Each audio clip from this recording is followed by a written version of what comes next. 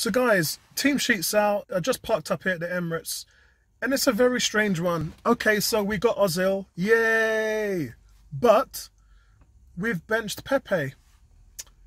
Okay, so here's the deal. So it looks like we're going with a 4-4-2, and it looks like we're going with Aubameyang and Lacazette up front. Now, this is a kind of diamond that they used against Watford, and it didn't really work for one reason.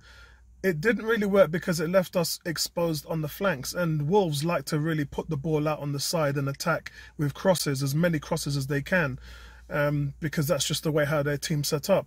So I can see us getting plummeted on the wings in this game from the side, and it's just very strange because why would Emery go back to that formation that we had against Watford when since then he's been trying to play with the Ceballos sitting behind the three strikers, and that was Sakho, Pepe, Aubameyang, and obviously when Lacazette came back it was Pepe, Lacazette and Aubameyang, but Ceballos was sitting behind them. So now you've got Ozil back, a person who can thrive in that formation, and then you change the formation. It's a weird one. But you know what? I stand to be corrected if it works. I stand to be corrected, as always. I'm just giving my opinion. And it doesn't seem like this information is going to get the best out of us. I'm really not sure. And in regards to Pepe, Pepe's played a lot of football. Yes. He probably needed a rest. Yes. But he was just coming into form. I mean, right now, Aubameyang's not really been scoring. Lacazette has been poor since he's come back from his injury. Saka has needed a rest, and he has been getting a few sub appearances. So no doubt you can't burn out the poor 18-year-old boy after he's just made the first team. So really, Pepe is the informed player, and you bench him. If you needed to rest Pepe, give him an hour and then take him off after 60 or 65 minutes. And then put Lacazette, and I said it in matchday commentary against Palace, it doesn't look like Lacazette is 100%. It really doesn't. He just seems off the pace. He's feigning fouls all the time, dropping on the floor, rolling around. It just doesn't look like the player that we know. The player who can hold the ball up well, who is sharp, strong, backs up into defenders. That's not the Lacazette that we've seen since he's come back from his injury. And to me, he just looks off the pace a bit. So if that's the case, why didn't you start Pepe? Remember, Pepe can work in a two up front as well as a three. We knew that when we bought him. He can play as a false nine. But I'm a bit wary about this team sheet. But anyway, I stand to be corrected. As long as Xhaka is not playing and as long as Ozil's in there, then I think it's okay. So Torreira's actually starting in this game today, and by all intended purposes, this is probably our best 11. I've been talking about this all season long, you know, who's our best 11, nobody really knows. But this to me looks like our best 11 for now. And this is without Bellerin, Holding. Let's wait to get these guys back into contention and then see some improvement moving forward. But as of this point in terms of right now, I think that this is our best 11. It would be good to see what Torreira can do sitting at the back there to try and hold the fort and protect that back four. But I don't know. I mean, he's used them in a diamond before, playing way too up front, and I don't want to see that today. I don't want to see it. I want to see him at the back, using his range and vision, protecting the back four and doing what he does best, and just counteracting any attacks that keep going forward. Francis Coquelin was amazing at that. Torreira last season was great, and it's the first time we've seen that kind of protection, and then all of a sudden it's just vanished because he's either played him too far up the pitch when he played Torreira, or just not play Torreira at all. I always think that Torreira thing has needed to be in there to create that stability at holding midfielders. But hey, listen, I don't get paid to make the decisions.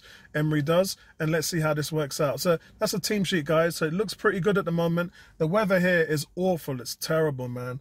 It's wet, it's windy, it's rainy, and let's just hope that 3 points could get us some smiles on our face and warm us up a little bit. I have gone for a 1-1 draw, but that was before I've seen a team sheet. I think I'm going to stick with that at the moment just for consistency, because, as I said, we really don't trust where this team is going to go. Emery has proven he can't get the best out of these players.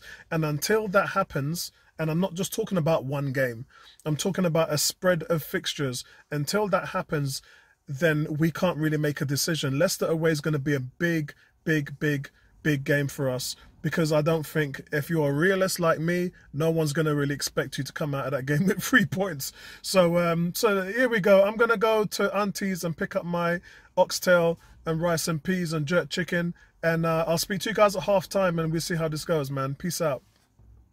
Hi guys, just wanted to point out that Camden Town Brewery have got a contract with Arsenal now, and what they're doing is they're trialling having a bar outside the stadium in the winter. I hope it's warm in there. I'm about to go and check it out, where you can go in and just have a couple of sweets, a drink, a nice beer. As you can see here, I'll just show you what it looks like.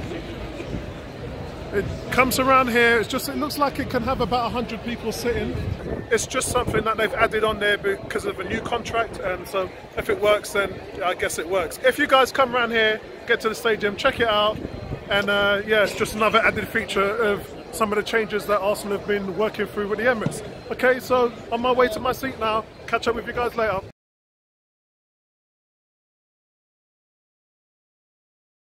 Hey, what's up guys? It's half time and it's Wolves 0, Arsenal 1. It's a pretty good result considering there has been some changes and adjustments.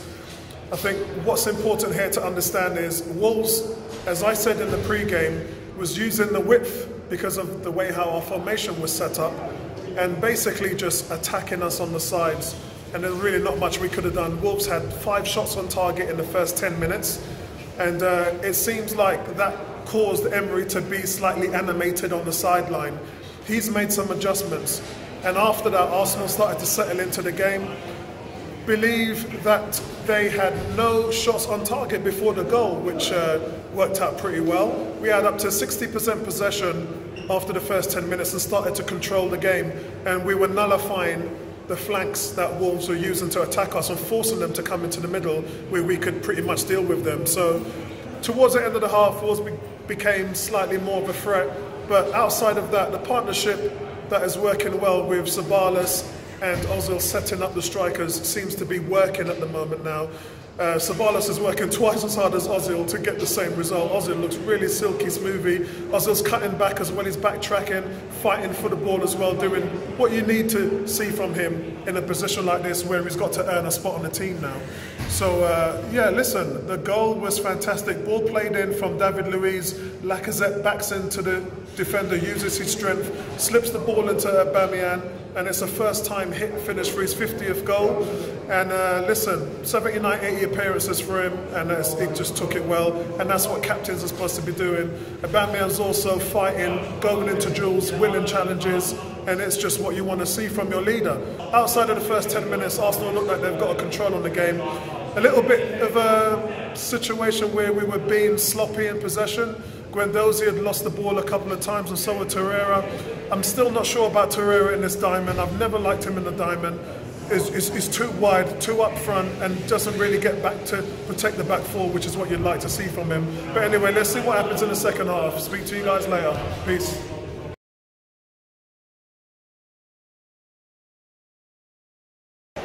Okay guys, so it's a 1-1 draw and it's exactly what I predicted. I'm not surprised, and it's exactly what I expected. So many things in this game just tells you exactly how the team are supposed to perform. This is what I felt was Arsenal's best chance today, which was a draw. They're just not good enough. And let's start from the beginning.